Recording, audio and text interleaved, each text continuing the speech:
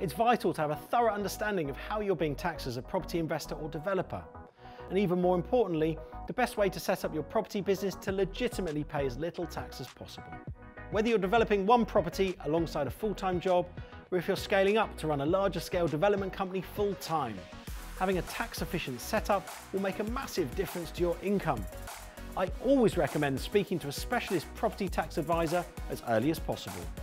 Please use this forum to ask any property tax or accounting related questions, and our experienced members and experts will help you as much as possible.